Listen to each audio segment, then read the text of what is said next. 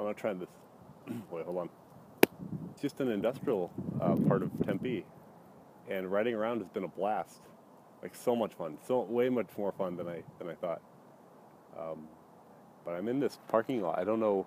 That's the interesting thing about all these businesses. They don't have.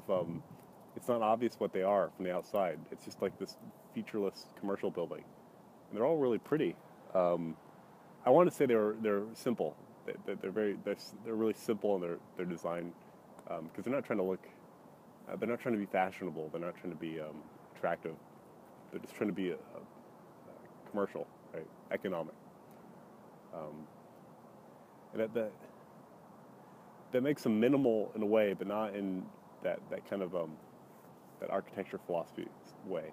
Minimalism is weird because it's also you could say something's minimalist by just not investing money into it. You know, you can make it cheap. The reason why someone might be manufacturing something minimal is because they just don't want to put money into it, right? So that's a way of making it sound like you're being fashionable when you're really not.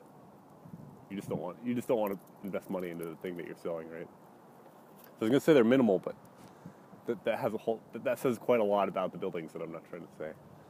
But also there's these huge empty parking lots. They're just wonderful. I could bike around. I could just do laps over and over and over and over again. If you want to be a good philosopher, you have to engage with someone, right? You can't be a philosopher alone, right? You can't do it for yourself. You have to be able to say something that someone else can understand. So at some point you have to make contact with another human being. But how often do you need to make contact with someone? Do you need to talk to someone every day? Do you need to talk to someone every decade? I don't know. Yeah, but my favorite philosopher, Wittgenstein, published basically nothing his whole life. I mean, he taught lectures and he wrote a lot of notes. So he's engaging with people on like a very one-to-one basis. But he didn't make anything for the whole world. And isn't that an amazing way to live? Because he got into philosophy right around 1910, and he worked until he died in 1951 or something. And when he died, he had just a ton of notes, like 20,000 pages of notes, and he gave them to his students, his friends. He just gave them to someone, and he said, publish them however you see fit. And these people just automatically had a career, right? They automatically had an academic career because they just had this treasure of documents that they could do whatever they wanted with. And for the next, all the way up until like 1980 something, they slowly parsed these notes out in books. And I think I read even just a few years ago they found more notes from Wittgenstein. They're just finding these notes. One of the books that was published that was from Wittgenstein was called Zettel, and it was they don't even know what it was. They found a bucket with notes in it, and they're like, was this his trash can? Was this what? They published it anyway because it's valuable. Maybe it's not the best notes he ever wrote, but they just published it anyway. But that you realize that's 100 years. It's a 100-year career. It's beyond his life. And he didn't even see it reach people. This is such a weird way to work. I mean, if I'm like a business person, or if I'm a writer, or someone who's social as a profession, I'm interacting with people every day. But these philosophers who are work, it's no doubt it's social work, at the very least because you have to write, but also because you have to talk about people.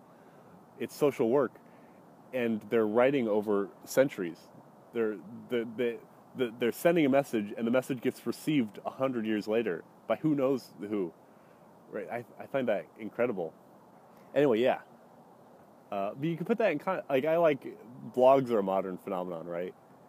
And it's so much different, right? It's so much different from Kripke or Wittgenstein, who had these centuries-long units of writing, or people who blog are doing this every day. And I like this. I like law, and I read law blogs, and there's this defense attorney who writes, defense attorney named Scott Greenfield, and he writes a blog called Simple Justice, and he makes like 2 or 3 posts a day, and each of them are like 2 or 3 pages. So he's writing like maybe 7 pages a day, and he just I'm pretty sure he's a busy guy. He can't invest a lot into this, so he's probably just waking up, just cranking out these papers, publishing them, and he can't even afford to edit them, right? I'm so impressed by that. And it's the total opposite. It's the total opposite of how these philosophers work, right? I mean, Scott Greenfield, in order to have that kind of output, he's basically repeating himself every day, right? He only cares about like four things, and he just talks about the same. He just says the same thing that he said yesterday. It's just he thought about it a different way. Maybe there's some news story he thought about it in the context of. He's saying the same things every day. And if you think about how like a philosopher's working, a philosopher they probably just get a piece of content, and then they hang on to it for like a decade, and they just keep thinking about that content, they keep examining it, and they keep re-examining it, and after they've just utterly destroyed this content, they make a book on it, right? You don't write on the same content twice. There'd be no point. If you're just trying to deliver content, you don't write it twice. But if you're a blogger, you write. Just know you're guaranteed to write. You're going to write every day. You're going to write constantly.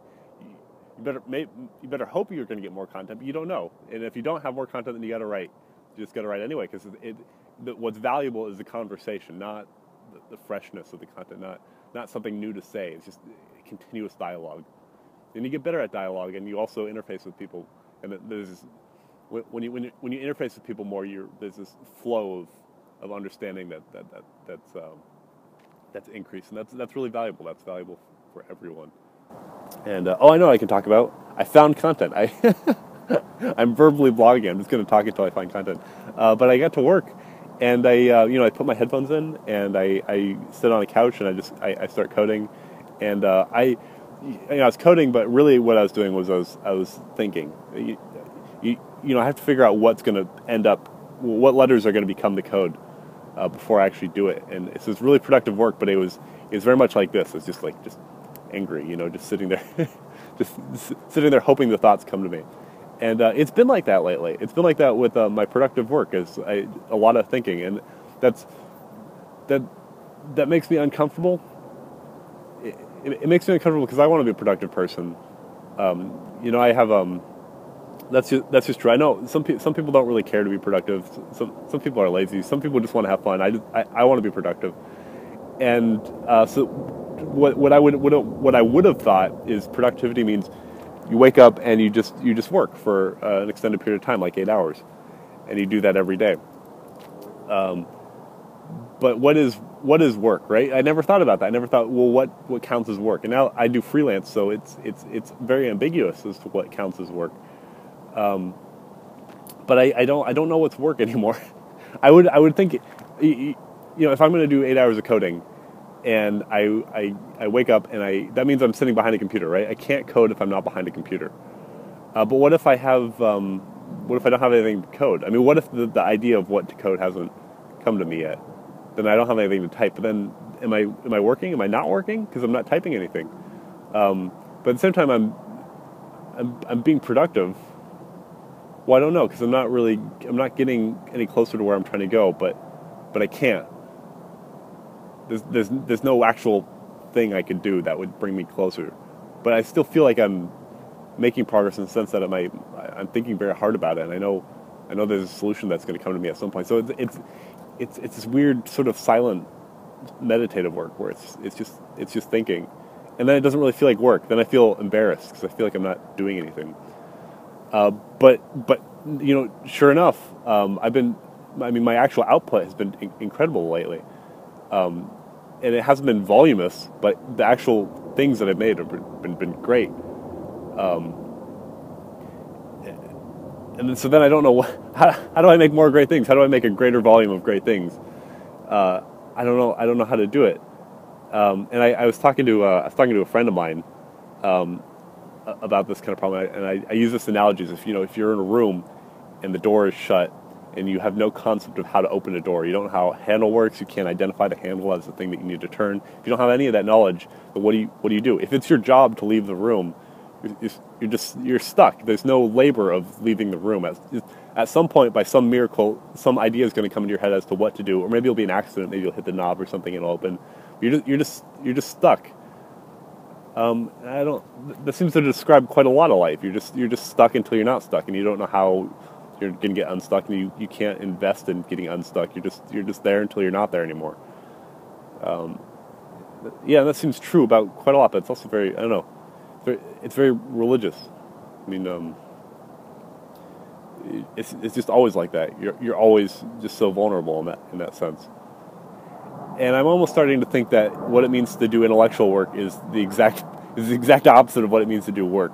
Work means your body is moving in some way. Maybe you're not digging a ditch, but maybe you're writing something, or maybe you're typing into a computer, you're doing these very manual things. Maybe you're making a cup of coffee. It's your body in use. But even very intelligent people who are very they have very high skilled jobs. Even they are doing manual work because their body needs to be somewhere doing something. And you put that in contrast with real intellectual work, where you're just waiting for the idea to come to you, and you can't do anything about that. It seems like that's where the division is. And if I'm trying to maximize my sort of intellectual work, then it's going to come at the cost of real work. All right, I'm going to call it. Yeah, it's 18 minutes.